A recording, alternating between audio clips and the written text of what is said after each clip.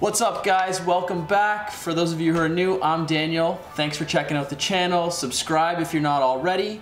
And today we're talking about product photography and working with brands, specifically Vessi Footwear, shoe company. So I brought in my buddy Caius, who's like big in the shoe game. He's got more shoes than I have anything, and he knows his stuff. So I think the first thing we should do is probably just like open these up and check them out. And like, you know way more about shoes than I do, so like I'm kind of looking to you, probably, yeah, definitely. Yeah. So I'm kind of looking to you to like give me what you think about the shoe. So yeah, absolutely. All right, let's do it. Open her up. It's all you, man. All right. Packaging is nice and simple. Okay. All right. Wow. The first impression is that they're really light. You can tell right away, since it's like a one-piece upwards, it's probably going to be very form-fitting, very comfortable. It's thin enough that it's going to be quite breathable too, so I'm sure you can wear these in the summertime and with socks, and you won't be sweating your feet off. True. That's my first impression so far. Yeah, they're I don't know much, but like in terms of shoes, like these things feel like super light. Like it's almost like you're holding nothing in your hand. Also, completely waterproof. Oh. Yeah, so like that kind of puzzles me. Yeah. It's like a knit, but it's like 100% waterproof, which is, I think, pretty sweet. Yeah, I'm excited to kind of test that out. Yeah, for sure. But the other thing that's cool about these shoes, I found out, is they're vegan. So I'm not yeah, exactly. 100% sure what that means, but I'm guessing there's like no leather, no animal products on it. If there's no leather, then like the suede here, or I guess synthetic suede, it's like pretty well done. It doesn't feel too cheap. Yeah, it feels pretty sturdy, and you know, definitely. I mean, we haven't tried these on yet, but like it feels in hand that like it could kind of help lock your foot in place with the help of these laces. Awesome, man. All right, so game plan, you're gonna toss these bad boys on. We are gonna go outside into the freezing cold and shoot. Yeah. I think we're gonna do like a little bit of indoor product photography on like a backdrop first, and then we'll head out. So, and then once we're done shooting, I'm gonna get your opinion on like how they felt while you were wearing them. Yeah, sounds good. Let's do it. Perfect. Might need these. Whew. All right. Before we get to shooting, I just wanted to give you guys the lowdown on how I started working with Vessi Footwear. I know you see a lot of creators online nowadays like doing partnerships with Ford and Nike and Mercedes and all these huge brands, and you're like, yeah, that makes sense. They've got 1 million followers, I get it. Now, I'm not a huge YouTuber. I'm not some social media influencer. I've got a small YouTube page and an even smaller Instagram. I reached out to these guys. I slid into their DMs and I fired them a message saying, listen guys, like I love your product. If you guys would be down to collaborate, I would love to take some product shots of your shoes for your Instagram, for whatever you may need. I also have a YouTube channel. I'd love to feature a review on the channel and, you know, show the behind the scenes of how I shot the product. And that was it. Someone actually messaged back and responded to me saying, hey Daniel, like, yeah, we'd love to work with you. And you know, they sent me the shoes, and that was basically how it worked. Again, I don't have a huge social media following that would warrant brands reaching out to me and just, you know, begging for me to feature their stuff on my channel. But you have to try. If I can leave you guys with any one message at the end of this video, is that you should be reaching out to these brands regardless of how big time or small time you may be. You know, you have a particular skill set, and a lot of companies are looking for good photographers. If you have good work to display on your social media, then hell, they'll look at it and be like, yeah, this guy knows what he's doing, let's work with him. So, reach out, don't be afraid to try regardless of who you are or how good you are at what you do. You miss 100% of the shots you don't take. Wayne Gretzky, Michael Scott. Now let's go shoot this thing.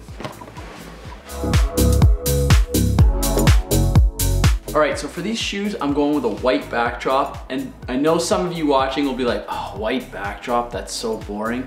But hear me out. White backdrop photography for product shots specifically is super important. Firstly, because it gives you a lot of flexibility. If you want to change the background, if you want to manipulate the photo in any way, it's a lot easier to do it with a white background than it would be for like pulling it out of a lifestyle shot and then doing all that extra work afterwards. It's a very controlled environment. You can do exactly what you want. So I'm able to edit these photos afterwards.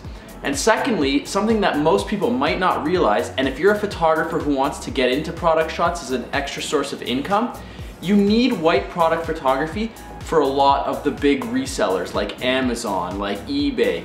they require a certain dimension of photo with a white backdrop to showcase the product itself. No distractions. Lifestyle shots and stuff like that, that's just a bonus, but you need white backdrops, and that's why I'm going with this today, and we're gonna do a couple funky things, so let's get into it.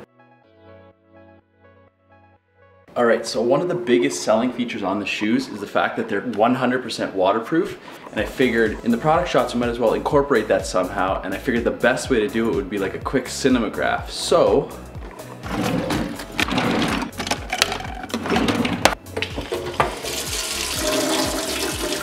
the plan is to take this turkey baster with water in it and drizzle it down the actual shoe while the camera's on the tripod, and we'll turn that into a cinematograph later. Let's go.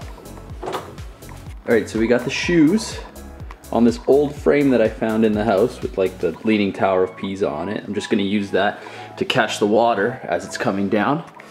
And I'm gonna get nice and tight so we can focus on the detail in the shoes, and then you'll just see water droplets coming down. That's the game plan. Let's see how well I can execute that.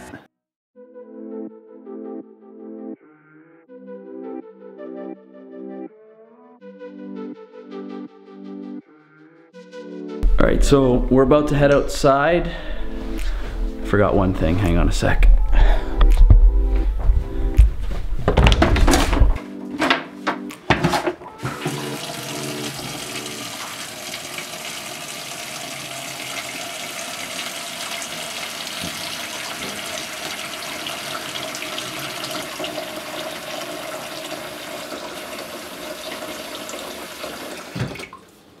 I really have to pee all of a sudden.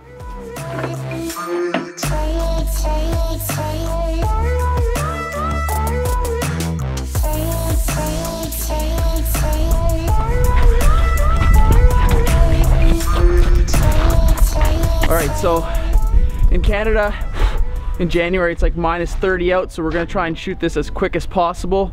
The reason I have the bucket is because we're gonna pour it into the middle of the street and create like a puddle, get like a reflection.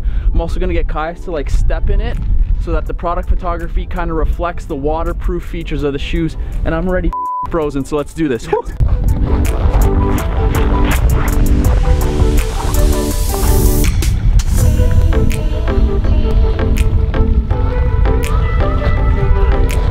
Probably such a hazard. I'm just making ice on the street.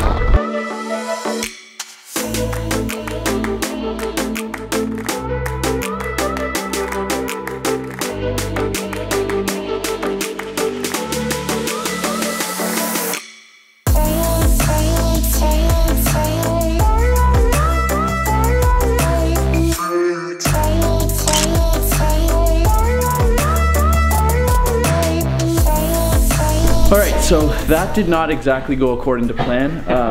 It's so cold outside, it's -18 degrees Celsius. The water that I poured froze almost instantly. I think in post we'll be able to salvage it, but we had to get the shots real quick and come back in, and now we'll get your thoughts on how the shoes are. All right, so aside from freezing your bag off, and I still can't feel my fingers. What did you think of the shoes?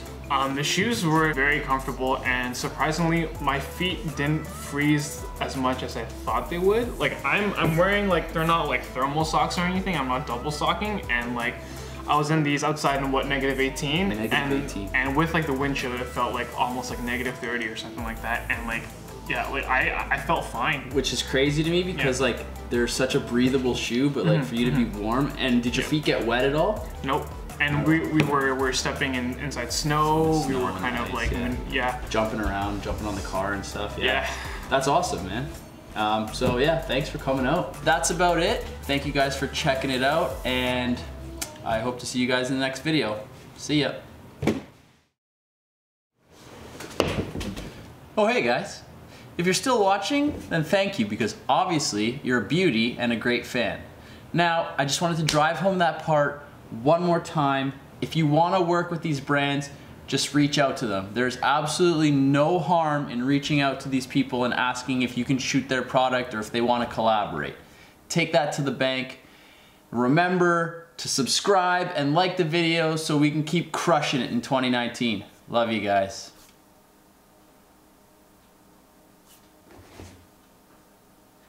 know what's funny? These are like spring/summer shoes, and it's like -1,000 outside. I can't even wear them. Not yet, anyway. Do you guys ever have something that like you just love and you just can't wait to use, but then you can't use it? I feel like that happens to me all the time. Happened to me when I got my Ronin. Now I got these shoes. It's a travesty.